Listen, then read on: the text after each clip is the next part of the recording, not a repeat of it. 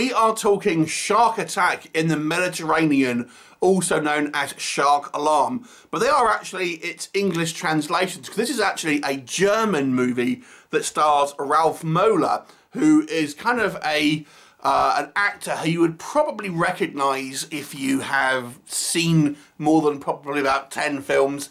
I would say he's probably the most known for Gladiator, but he's been in a whole bunch of stuff. He's good friends of Arnold Schwarzenegger. So this is a German shark movie that is made to look like an American movie and is set in Mallorca. Yep, it's a bit of a weird one. And it's about a genetically engineered megalodon. Now, what we have is Ralf Moeller's character is a pilot, and he has lost his wife to a shark, a big shark, a couple of years previous to this. And there is a scientific research lab on this kind of on this island in Mallorca, and we learn that they are studying sharks in hopes of curing cancer.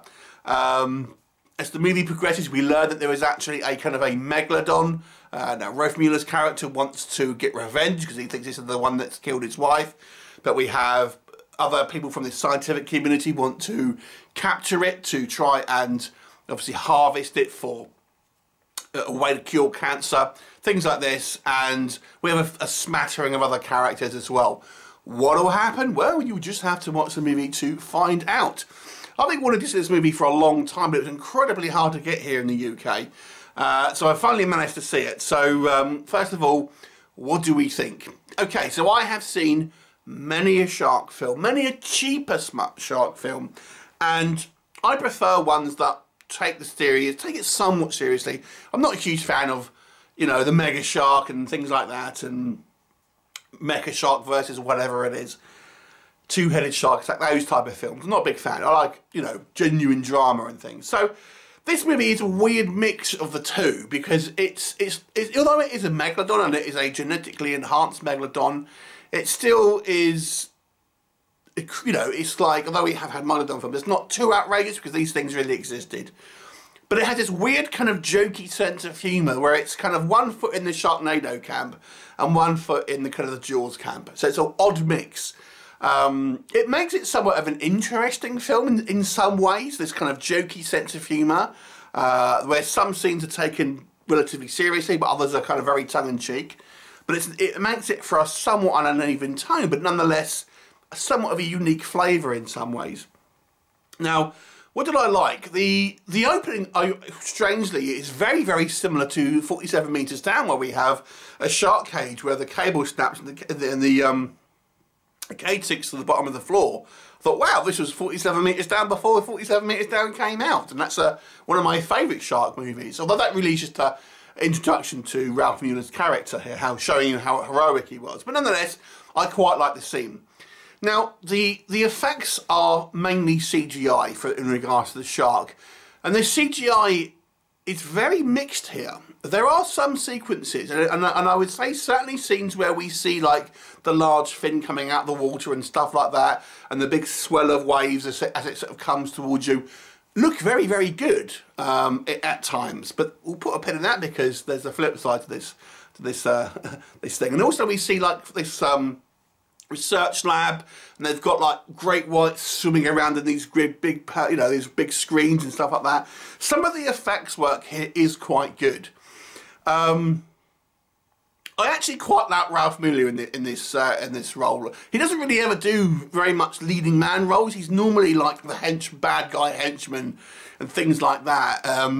So it's quite fun kind of seeing him in that, and it has an American feel to it. And there's quite a lot going on. There's quite a few characters here.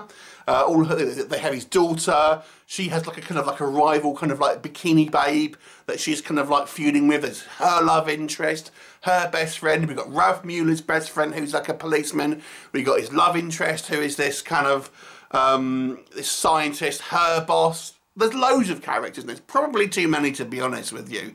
But nonetheless, there it is. There are some quite fun action sequences within the movie. And I gotta say, I quite enjoyed the plot, even though it pretty much recycles elements of Jaws, 47 metres down and kind of Deep Blue Sea 2 away. It's kind of like a mishmash of those three shark movies all in one, although this did come out before, as I say, 47 metres down. What doesn't work, going back to the effects, although some sequences work, there are some really obvious CGI shark moments as well. Normally when you actually see, I would say, like the face of the shark, it looks really CGI. It kind of looks like a sci-fi movie sort of style, but it's odd. It's such a diverse difference in quality of effects here. It almost makes me feel like that some shots were probably done and rendered before others, and then later shots weren't finished as well, didn't have quite as much rendering. Because it looks like they can do good effects, they just haven't done it on certain sequences, which is odd. But it is what it is. They said that this is what's in the actual film. The acting here is way over the top. Everyone really, really overacts. And I'll make our characters seem somewhat kind of jokey and can't really take it too seriously. There's also some really weird action sequences, like we have nothing to do with a shark. I mean, it's kind of like we have a couple of chase sequences and a few kind of stunts where, you know, obviously the production here's gone, we're going to have this car jump over something and it's going to be a really cool action sequence, but now we've got to kind of write a reason for it and things like that. And then we have, like, you know, just some odd comedy moments where Ralf Moeller's character keeps on bumping into this, like, playboy guy, things like this. It's just odd. Some of the editing is quite poor, I have to say as well. There's some very kind of like abrasive cuts within the film itself. And like I've said, there's just too many characters here. And you know, for example, we have our kind of confrontation with the shark and the scientist, and Ralf Moeller's there. But I forgot about the daughter. Oh yeah, that's also a plot thread that needs kind of like picking up as well. This does one of the things that I hate that low budget like sci-fi movie channel does, where it has a beeline storyline with human bad guys to pad out the running time so they don't have to spend money on the special effects. It's a trope that you see the Asylum do quite a lot. You know, you're going to watch a film, for in this case a shark film, but what you're not really interested in is human bad guys, corporate, you know, goons who have got their own agenda, or criminals, whatever it is in the story. It's an old tried and tested technique, so they can pad out the running time, not have a huge amount of, you know, effects, but obviously have enough story to kind of warrant having a feature-length movie. So we see very little of our actual shark itself, but when we do see it, as I say, it's a little bit of a mixed bag in regards to the effects. This certainly wasn't the worst shark movie I've seen, and it had an element of fun to it, I would say, although I don't know if I would quite class it as a spoofy one, like the two-headed shark attacks, things like that. I would still put it into the more of the, you know, somewhat serious films to it, even maybe like, you know, the I don't know, Jersey Shore shark attack, things like that. It's kind of that level.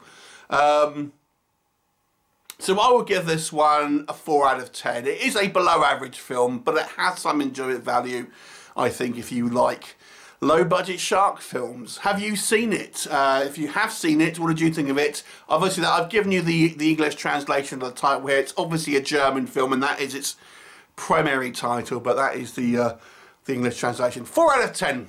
What did you think of it? Leave me a comment, and I'll look forward to seeing you next time. Bye for now.